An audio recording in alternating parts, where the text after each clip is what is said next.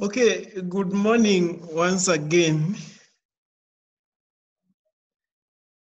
We're not going to wait for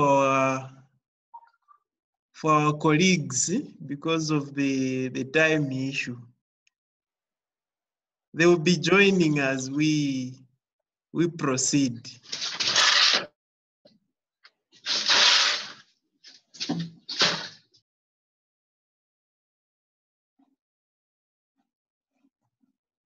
Okay, thank you. Thank you, sir. Okay, so at 11 hours, as agreed, it's GIS. And today we want to look at the historical development of GIS. Okay.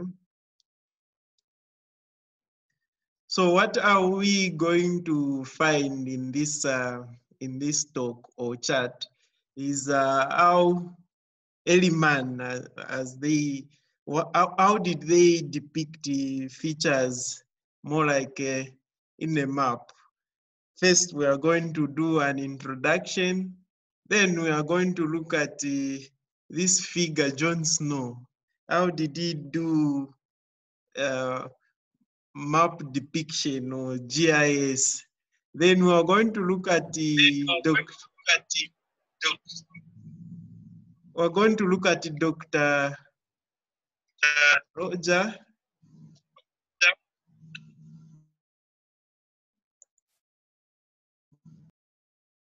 Dr. Roger Tomlinson and the CGIS. Okay, we're going to move forward and look at Howard T. Fisher. Okay, an important figure. Then we are going to have a look at commercial agencies and conferences that were involved in the historical development of GIS. We're going to look at the period 1980s when there was some breakthrough. We're going to look at talk about Jack Dangermond and the Esri. Okay. Then we're going to look at other agencies. We're going to look at the period from 1990s to date and the future. I'm sure that is where we'll end. Then we shall conclude and have a class exercise. So without wasting much of your time, as part of our introduction, we are saying that the idea of portraying different layers of data on a series of base maps had been there even before the invention of computers, even before computers were invented. Okay, and we begin by looking at how did early man depict features. And so we are saying thousands of years ago, these people, early men, early humans, used to draw pamabwefilia, valenga, utunama, where they were hunting. They even draw the roots, they even draw the tallies. Okay. So for example, you have such cave paintings. Even those were done by early men. Then the other important historical development happened in London with Jon Snow. Okay, this Jon Snow guy was one of the earliest guys to use geographic method in depicting a phenomena. He used the arrows and points to show the direction of a source of cholera infection. You know that cholera disease. Okay, so he was studying that. Points, paper, draw point, and his study resulted in the identification of the source of cholera, Jon Snow. Okay.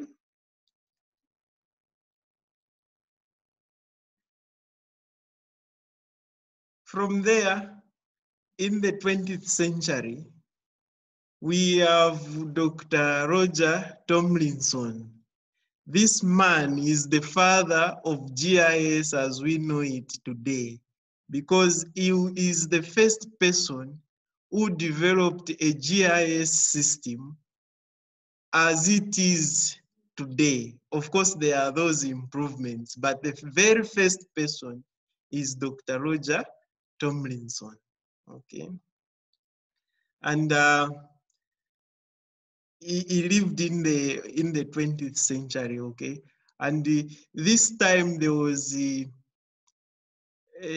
development of computer hardware, which was caused by nuclear research. You know, nuclear for energy, nuclear for weapons, and things like that. So because computers were developing this time, other people thought, let's use the same computers for mapping applications, like him, Dr. Roger Tomlinson. Okay. Now, in 1962, Roger developed the first operational GIS system for the Department of Forestry and Rural Development in Ottawa, Canada, that is. Okay. Why did they develop this Canada geographic system?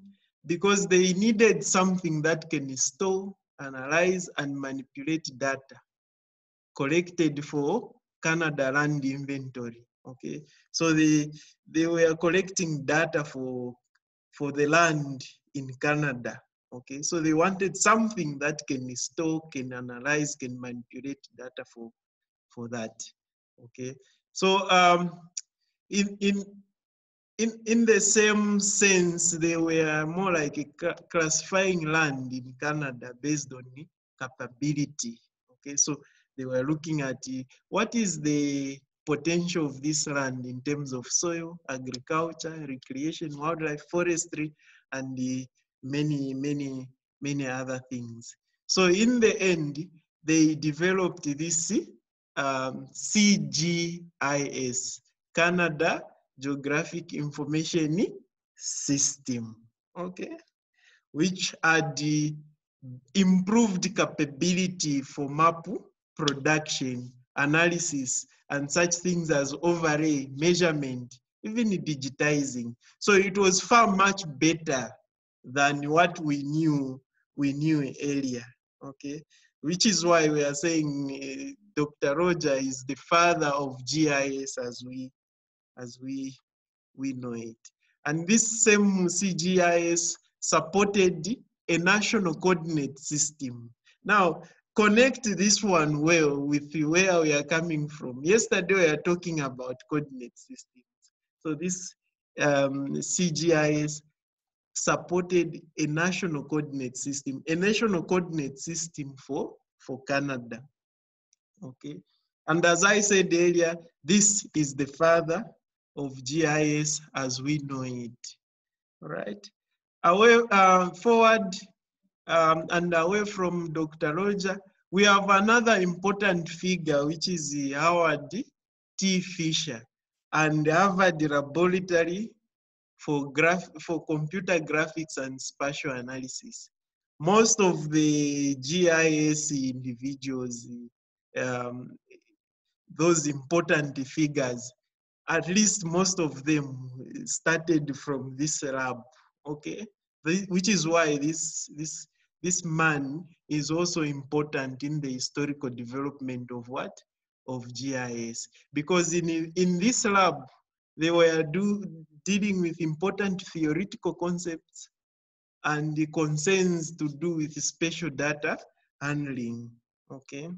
So as I said, most of those important figures in the 80s started from the same lab. So amongst those important individuals, there are those who started even producing software codes to GIS, such as the SciMap, Grid, and the Odyssey. Okay.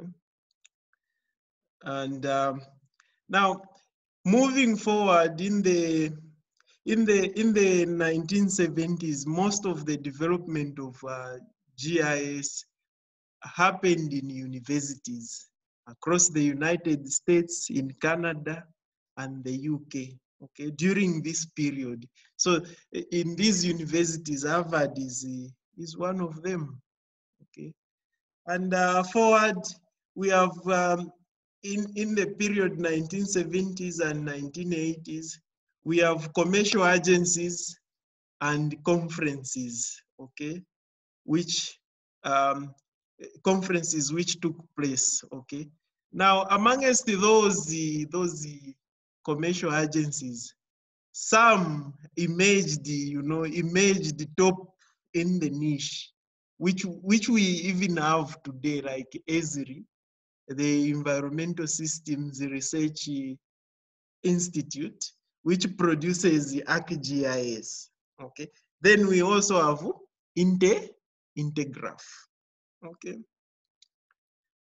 now in this period, now there were a series of conferences to find the best way possible to handle anything to do with the GIS, be it theoretical underpinnings or backgrounds, how to handle analysis and things like that. Okay, and these were the children of the 1980s.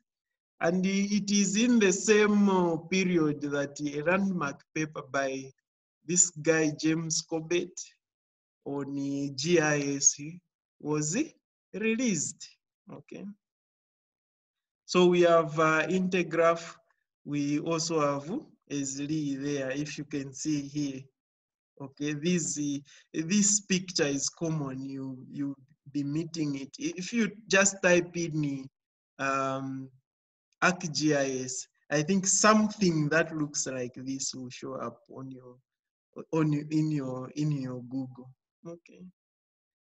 So as I said, even other agencies joined in contributing to GIS, especially in the US. Okay, like for example, the Army Corps of Engineers, they started developing software for managing land and the environment in the United States. Okay, and then in the same period there was development of computers. Okay, which is why today we even have laptops and these desktops which you can put on a table. So that development in computers also acted more like aiding the development in GIS. And as these things were developing, people kept on now producing and publishing what? GIS software. GIS software which came in terms of packages. Are we together? Okay. And as the same computing power increased, hardware prices were slashed. Okay, at least the computer became more affordable, and the GIS was now becoming more adoptable for development planning. Okay, so now let us now look at the breakthrough that happened in the 1980s. Okay, so we've already said that it was during this time that personal computers were developed, and with that development aided the development in GIS. Okay.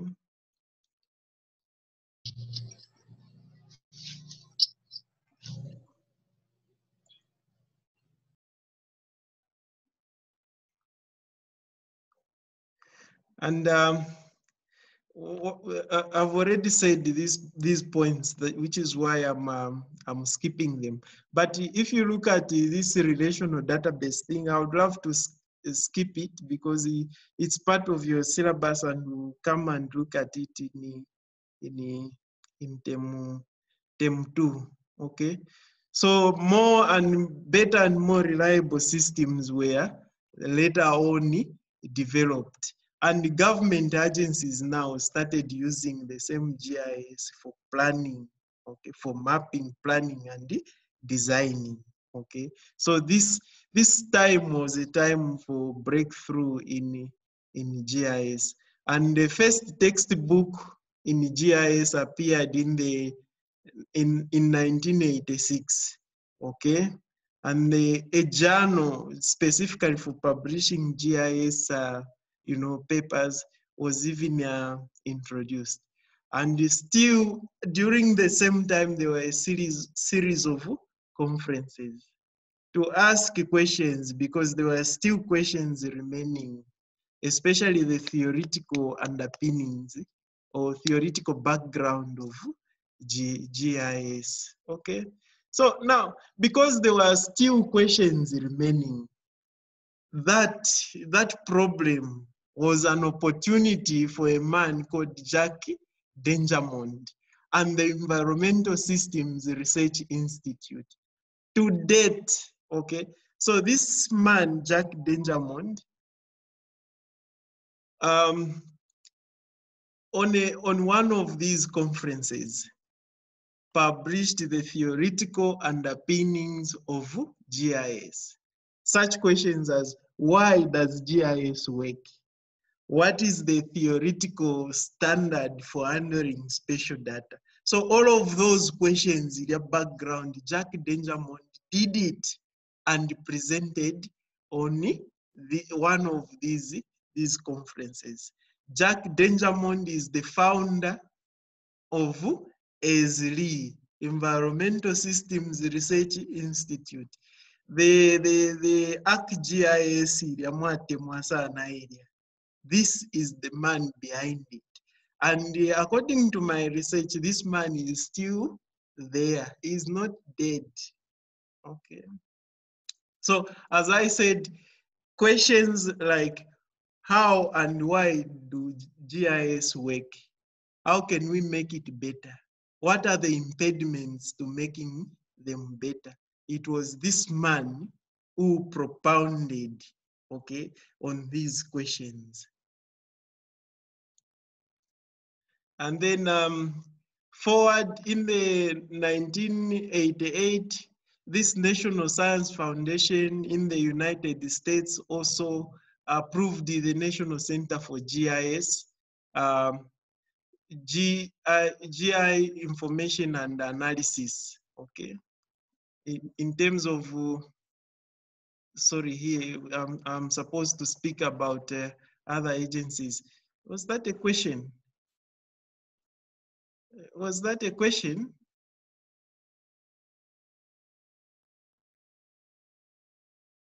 Just a minute.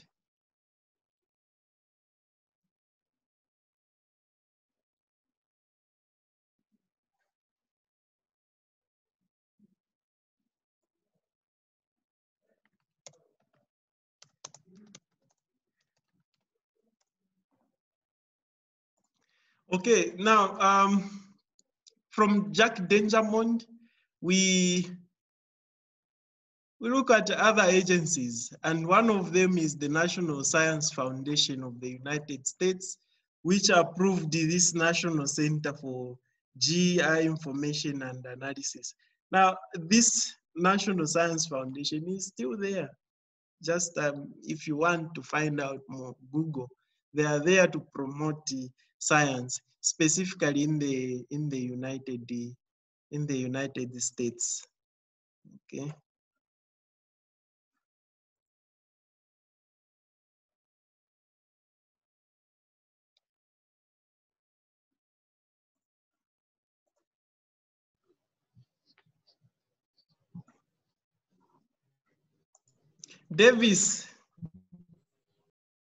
Davis, mute yourself. Okay. So this NC. Davis, mute yourself. Okay, so another issue worth noting is that this NCGIA started various research initiatives in the same area of GIS. Wow, I'm having some problems here.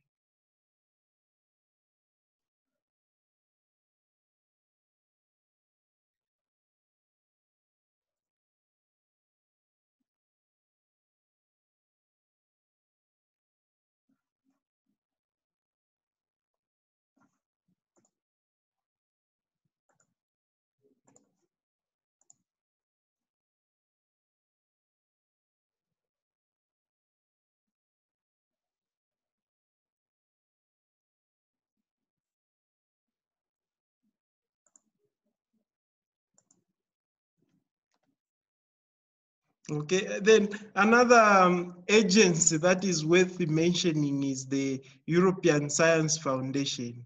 They also started the research in GIS data programs, okay? And this resulted in a series of specialist meetings and publications, of course, okay? And in 1998, the Association of Geographic Information Laboratories in Europe was founded. Okay, so these were involved in promoting academic teaching and research in GIS. Just to mention but a few. So this same AGILE is the one that organizes annual conferences in GIS, just to head that development, information exchange, and academic, development in GIS.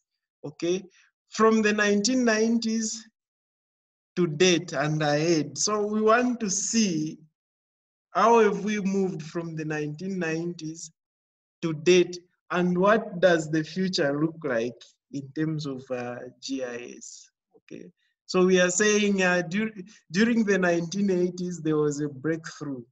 Okay, with those conferences, um, with those conferences, with those agencies, with those individuals. Okay, so this period is characterized as a period of breakthrough of object orientation.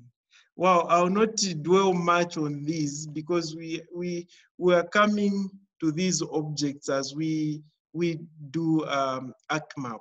But just a brief introduction, what we mean as objects are simply those um,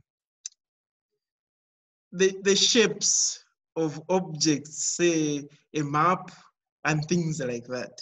Okay, that's what we mean. Then database design also, I'll not dwell much on that because we are coming to that. So geoinformatics, which is basically GIS, now became recognized as a professional activity during this time, okay? And still conferences were taking place, and they are still taking place today. Now, today we have the World Wide Web, which is the internet, and internet has become a system. So where are we heading? We are saying internet is going to be applied, and internet is going to be a fundamental part, or let me say an important part of GIS, okay? And so GIS is now no longer restricted to mapping and planning or survey organizations alone. It's entering the market even for businesses and for such things as geo marketing. So GIS is expanding in terms of applications. Okay. So far, any questions? Very boring historical development. So far, any questions? Hello. Yes, please. So I just want you to go back to the first scripts that you showed. I joined late. Okay. Yes, sir. Okay, let me just go back there, but realize that our time here is limited. So which one exactly? From the introduction part, sir. Okay, from the introduction, we didn't say much. We said the idea of portraying features in terms of layers was there even before computers were invented. Then from there, we moved to early man. How did they use to depict geographical phenomena? We are saying they were drawing pamabwe. Valenga filia akanama no tumataris now vikanama roots omo namashipita. Okay. Then from there we spoke about Jon Snow.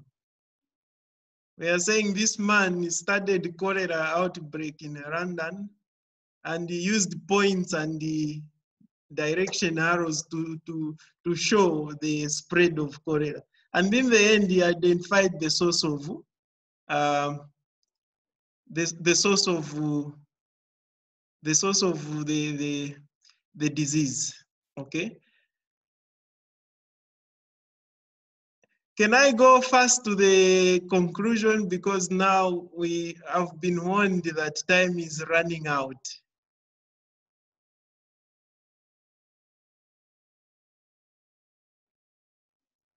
Okay, what is there on the conclusion? We are saying land represents some of the most important resources that humans have on this planet. And therefore, proper management of land is important. There is need to manage land resources. The need to manage land resources, no doubt, contributed to the development of GIS. This is an important point here, because you hear people saying, GIS actually, it's independent from forestry, it's independent from natural resources. No, no, no. Actually, forestry, land, natural resources, those are the things that contributed to the development of GIS. You've seen what Dr. Roger Tomlinson did. It was because of land management and capability identification. Okay. So again, development in computing power just aided the development of what? GIS and the spatial science. Okay. And Jack Dengermond is actually the one who laid a firm foundation of the theoretical underpinning of the development in GIS. All right, thanks. Now, from there, we move into our class exercise. And it says in about half an A4 page, summarize the history of GIS. Okay. So I think that's the end of our session. Thanks very much for your attendance. Okay. Tomorrow still the same time. Okay, okay. Let me just unmute Mr. Mwape. Yes, Mr. Mwape. Sir, the same question you asked in wildlife, the history of wildlife management. Is it here in Africa or Zambia or the world? It says the history of Wildlife management. Oh, remember, you didn't specify. Yeah, it's the history of wildlife management. Here in Zambia or Africa or just the whole world? The history of wildlife management. Now my question, sir, is it in Zambia? I didn't specify. I didn't specify. Why do you want it to be specific? What we are dealing with is the history of wildlife management, isn't it? Yes, sir. Yes. Davis Chizao, you are unmuting yourself. Any questions, please, before Akashita Takara putuka?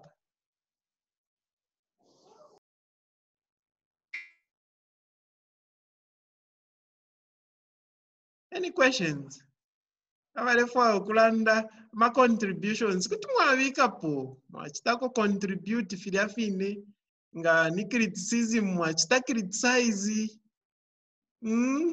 provided it's constructive criticism. I think it's okay. Basmati mulenseka. Abazadde ko gafa Maryland. Okay. Yes, please. I've unmuted the Galaxy Core. I don't know. He's raised. Yes. Vairaija. Marite mwako fisama. Adenirandeni. Yes, sir. You should try by all means. I'm not getting you. Try by. You should try by all means to send the link to group, sir. Which link? For the meetings. Like some people are planning to join. They are planning to say, no, all the videos. Now, on the videos. Link, on the videos. Link, sir. Which link? No, the link. The one Mr. Ansof sent yesterday. No, that one is on Wedi, Vamdala, Kukopinga Fema Chitanani. Bachanda. People are failing to do that, sir. Oh yeah, the problem is my phone has the camera damaged. So I cannot access the WhatsApp on the computer, but on the phone. So I'm just pasting the links and whatever on Word and send to this phone to put it on your group. But I still strongly think it still is good to work. Yes, it is, but some people are failing to do that. Oh, sorry for that. I'm really sorry for that. I'm sorry.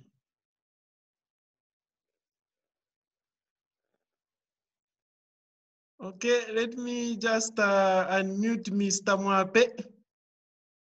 Vamwape. Vamwape, unmute yourself.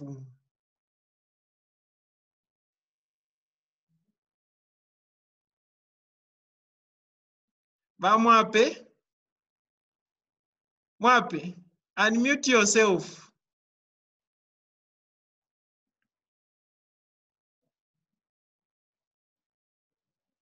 Mwape wanted to say something, but he has just muted himself.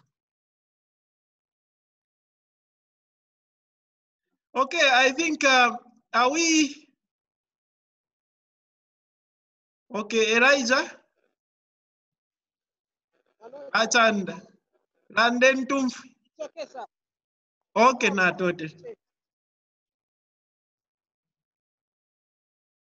Okay. Where's your sir? Mr. Ikachan. Basa? Yes, Mr. Malunga. Yes, sir. How are you? You are able to hear me? Yes, sir. Are you able to hear me? Very well, sir. Yes. Yeah, you are able to hear me? Mkwai. Okay.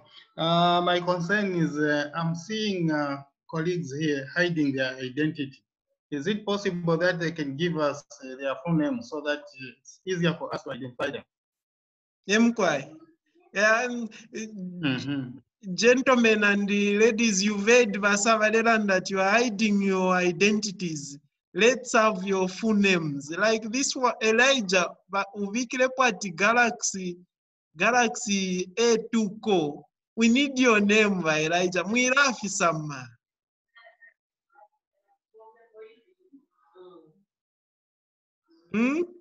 Elijah. Weekend question alienu. You've heard Vasa for Barandide? Eh. Okay, I think if there's nothing else, I think this is what I thought we should share today, both in terms of wildlife and in terms of GIS. Still tomorrow is the same time, okay? Just help inform others. Now, when you talk about the video, the problem with the video is that, yes, I'm recording here, but the size, it will not be good to put it on WhatsApp. Ile kulana ni our space. You understand what I mean? So please just encourage your other colleagues to make effort to join. Apata kule ati nao cherwa nangu fe session ili pakati you can join. Okay? Otherwise, thanks very much. Not you kwenda ndine. Na kasaranga na kale akantu.